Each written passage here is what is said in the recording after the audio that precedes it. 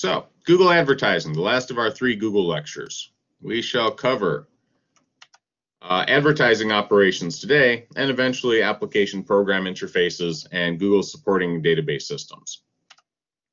Now, you might think of Google as a search engine or a set of cloud-based applications like G Suite, maybe even a pioneer in self-driving cars. And yeah, it does all that stuff. But more than anything else, Google is the world's biggest advertising operation. It had $162 billion in revenue for 2019, with around 90% or more of that being from online ads. And the crazy thing, it doesn't even create the ads. Okay. However, for the first time, Google's ad revenue in the United States actually dropped. Globally, it went up, but it went down in the US. I got a link for that. So it may be tapering off. Google will see a 5% drop in US advertising revenue this year. First dip since it's been tracked. That's kind of crazy. On the other hand, Facebook and Amazon, they're still growing, but they're happening at a slower rate. So everything's kind of slowing down a little bit, but in particular, Google's getting hit by ads. Why? Its ad revenue is getting hit because so many businesses are having trouble, because all those businesses that are built around foot traffic, right? The idea that professionals are downtown working, stuff like that, all that's kind of gone away. So the guys, they don't even have business. They don't have the money to advertise. And even if they did advertise, it wouldn't do any good because people just aren't out and about.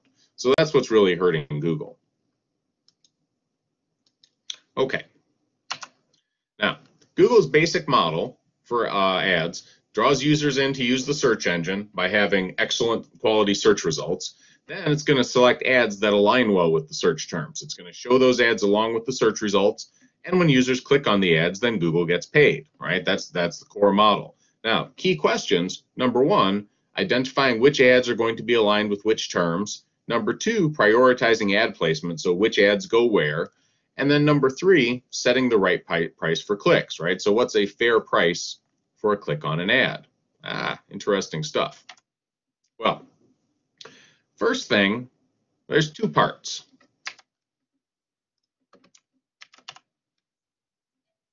So, suppose Google has a page where it can display ads. Could be Google itself, could be Google search results, could be YouTube, right, which is closely affiliated with Google. It's under the Alphabet umbrella. Could be some third-party page that's agreed to run Google's ads, right, whatever. So how does Google decide? Well, there's 2 parts. Number 1, Google looks at the likelihood of clicks, right? Because clicks mean money. All else equal, an ad that gets clicked more will pay Google more. So those are the ads Google wants to show. Okay? All else equal. There's a little bit more to it than that. Second thing, though, Google looks at how much the advertiser will pay per click. All right? So essentially, Google wants to maximize not the number of clicks and not the amount per click, but instead the product of clicks times dollars per click, right, equals dollars, right? Clicks times dollars per click equals dollars. That's what Google wants to measure, wants to maximize rather. Okay, how does it do that? Well, for this part, it has something called a quality score. Basically, goodness of ad and the site. So I'll say the site that the ad links to.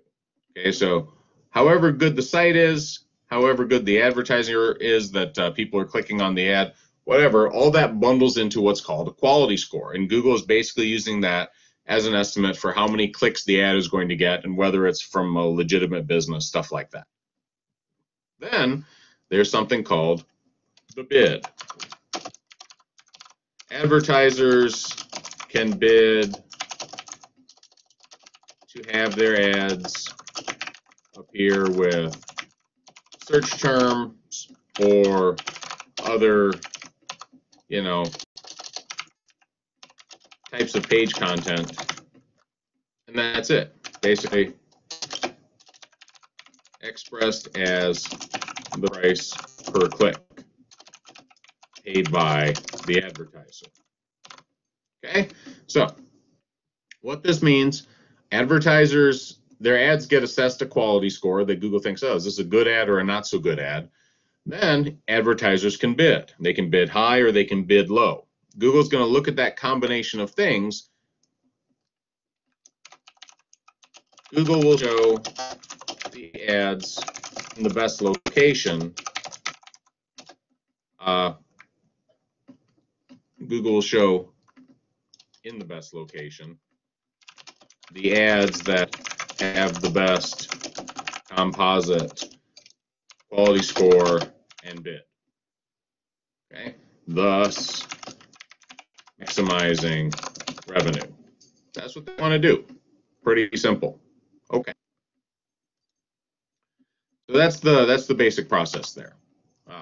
Quality score includes a whole bunch of things. So number one, the baseline is the relevance to search terms. For example, if your ad is described as being one about, I don't know, Chicago Bears gear, and somebody does a search for Chicago Bears, it's pretty obvious that, your ad is pretty relevant to that search. On the other hand, if your ad is about Chicago Bears and the search is for, say, Philadelphia Eagles, it's going to be less relevant, right? They're both going to be football, but different teams. So again, not quite the same thing for that ad. Anyway, and then of course it's possible to have things that are completely unrelated. If I have Chicago Bears and the search is for, say, instant coffee, there's basically no relation there. So that's one thing, but that's just the baseline relevance, because you can have many ads about Chicago Bears stuff. So how does Google determine which of those, given that based on relevance, they're all about the same? Well, second thing, how often users click on the ad. So Google simply tracks, hey, this ad gets a lot of clicks, this one doesn't get many. All else equal, it's going to show the one that gets more clicks. But following up on that, if the site has made this data available to Google, Google can also track how often that ad leads to a purchase. Because the idea is Google wants to keep the advertisers happy. So if ads are providing a lot of web traffic, but not much in terms of sales, well, guess what? The advertiser sooner or later is going to get tired of paying for those clicks, and they're going to stop. So Google says, you know what? We're going to go easy on that one. Instead, we're maybe going to consider ones that are more likely to lead to a purchase. Because if traffic on ads frequently causes purchases, the advertiser is going to be happy, possibly improve its bids, right? So in one case, lots of clicks but no purchases, there's going to be a downtrend there. Google wants to stay ahead of that. On the other hand, some clicks but a lot of purchases, the advertiser is going to be happy. There's going to be an uptrend on what they'll be willing to pay. Now, of course, in many cases, these factors are closely correlated, right? If the ad is relevant to the search terms, that's great. That'll probably, all else equal, lead to more clicks on the ad. And of course, the users who do click on the ads are probably more interested. So a high click-through rate does tend to be fairly well correlated with purchases. But it's nothing like a perfect correlation. But yeah, they do tend to point in the same direction. Now, of course, Google wants to show ads that are likely to lead to long-term revenue. So all else equal, high-quality score ads have display priority. Advertisers can bid for a better positioning. But remember, because this is a multiplier, right?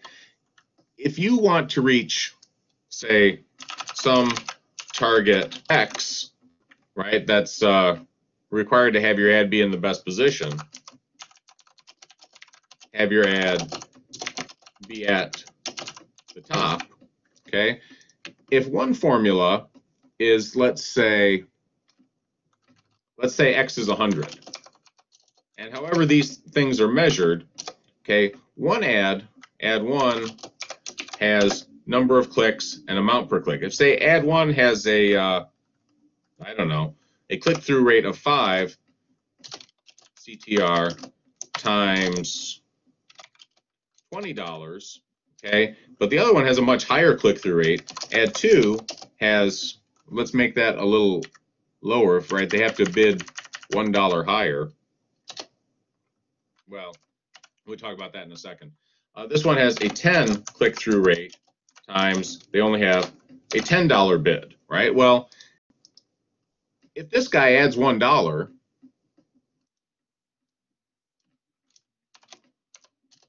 plus $1 for ad 1 only gives it a 105, right? 5 times 21, but plus $1 for ad 2 gives it a 110, right? So what I'm saying is, if your ad has a higher quality score, and we're just calling that the click-through rate for this simple example, you don't have to pay as much as a weaker ad to get your ad to the top of the stack. Okay.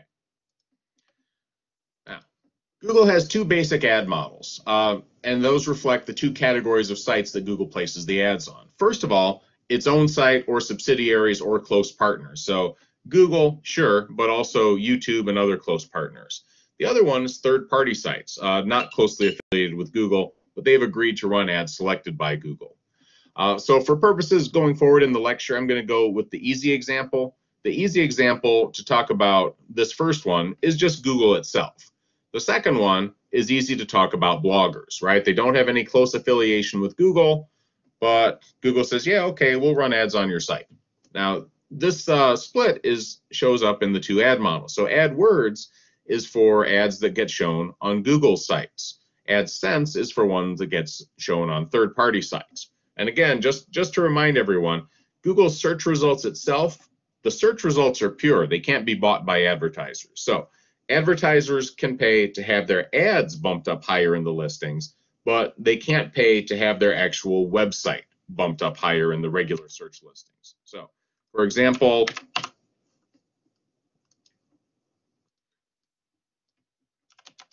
between Pizza Hut and Domino's, right, their websites will get listed in regular search listings according to how often users, click on those search results primarily.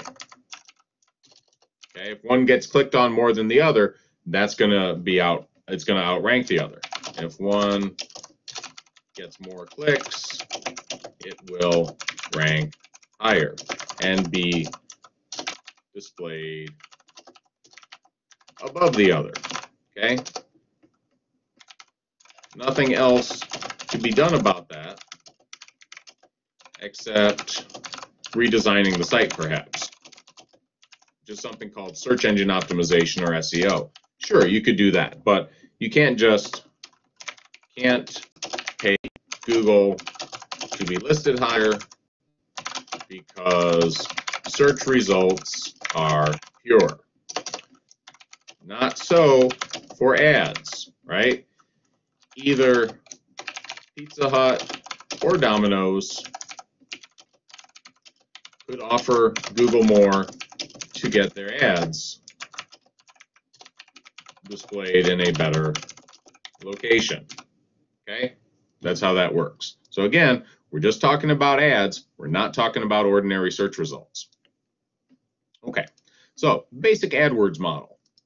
So in AdWords, advertisers pay for ad placement with associated search terms or groups of terms, and it's affected by the search term relevance. So for any ad that you create, you'll put in some tags about what the ad is about, and the other thing is the bids. So for any set of search terms that you'd like your ad to be shown with, you can bid on those search terms. And basically, the bidding starts at $0.25 per click, and you can bid more to have a better chance of appearing near the top.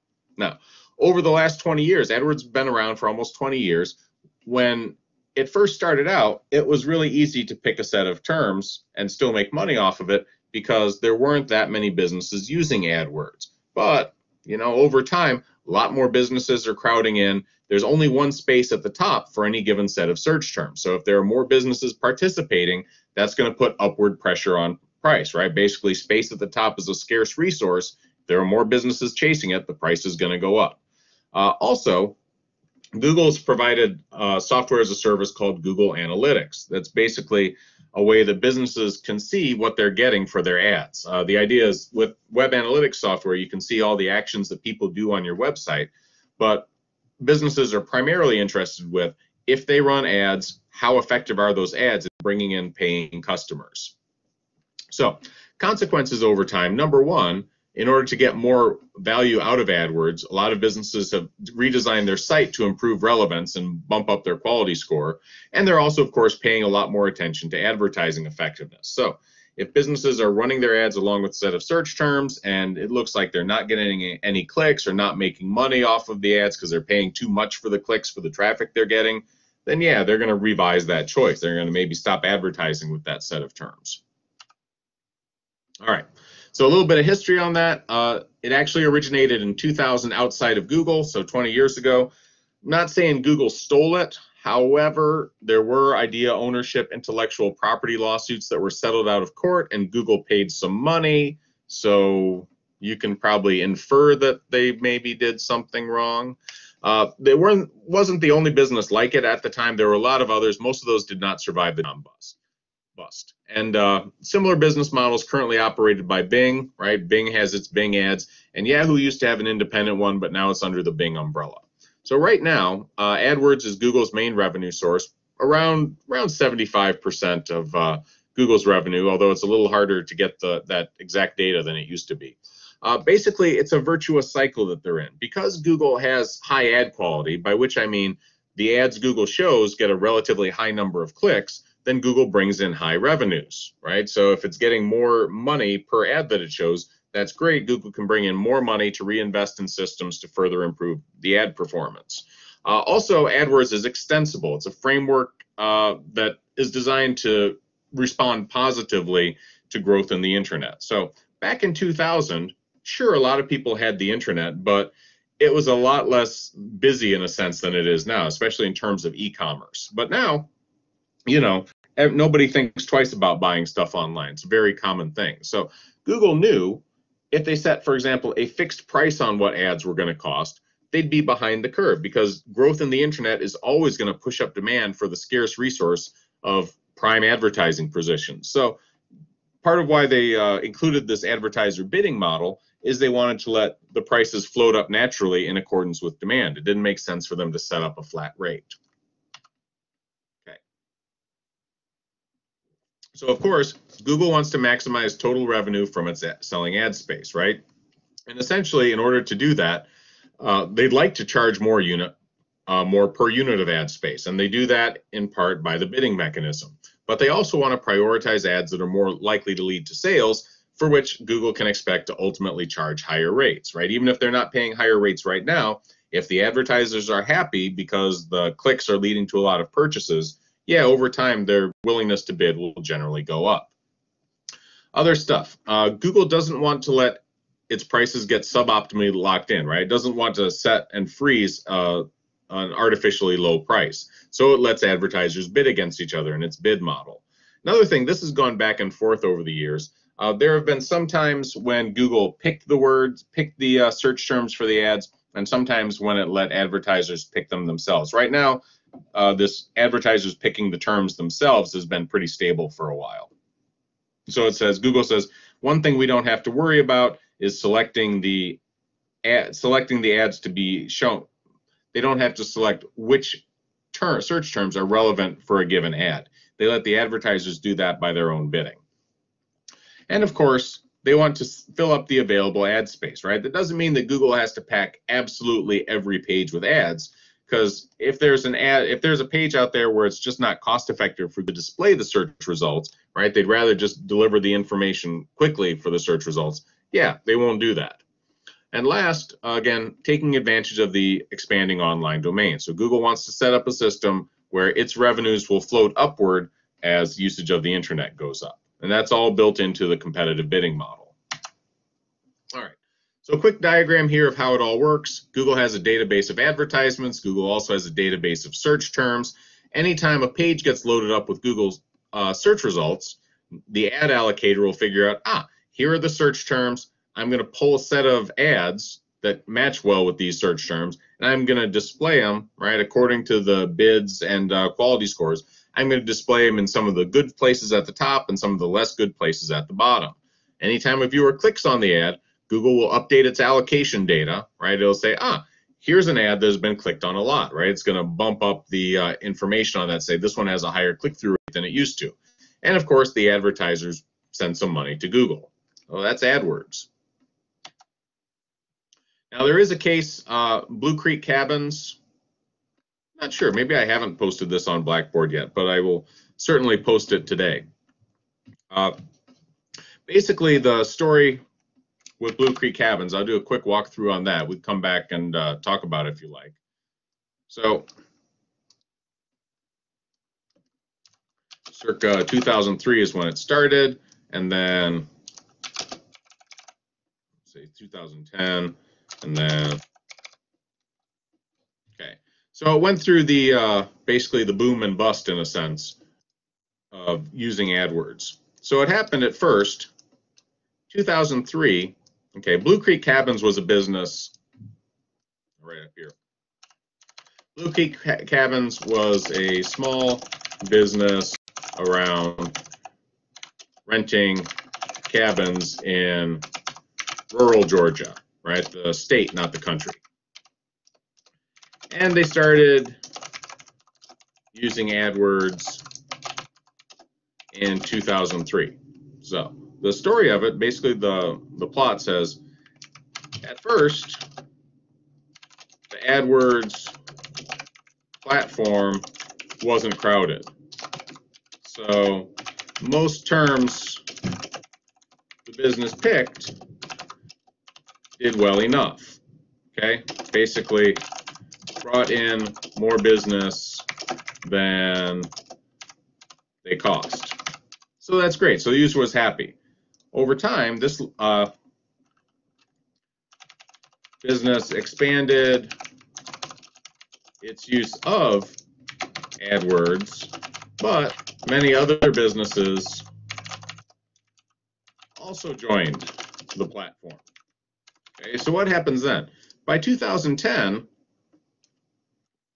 Blue Creek Cabin feels or learns that in many cases, it's not getting its money's worth for what it's paying Google, right? Partly because of bad term selection, but also because a grown business has different needs, right? Basically, the issue here, new business needs ads to fill its, right, to get customers in the first place. An established business needs ads to fill any spaces not taken by repeat traffic, right, repeat customers, or word of mouth. Okay, so as the operation got bigger, it didn't need Google quite so much, right? Because again, it already had a fair amount of repeat customers, had a fair amount of word of mouth business. Maybe that was filling up 80% of its cabins. It's not quite as desperate to fill in the rest. However, the other thing, because the field is so crowded, a lot of businesses are using AdWords and the price is going up. So by 2011, switch to search engine optimization, right? Basically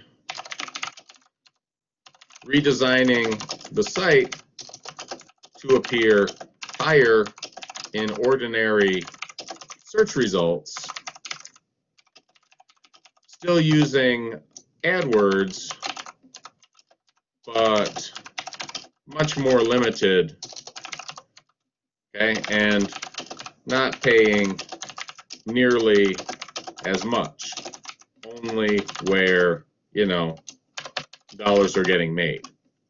So that's the idea. And I don't think, I probably haven't uploaded the article. Let me do a quick check on here, see if I have it on the lecture sites. Otherwise, I'll upload it. And you guys, I will encourage you to read it over the weekend to get a little idea of what it's all about. Unless it's in extras. This should just be lectures. Yeah, let's go back to extras. No, nothing there yet. Okay, so I'll have to put in that later. That's fine.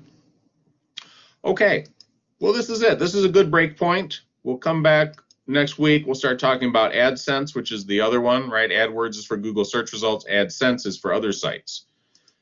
So this is a good break point.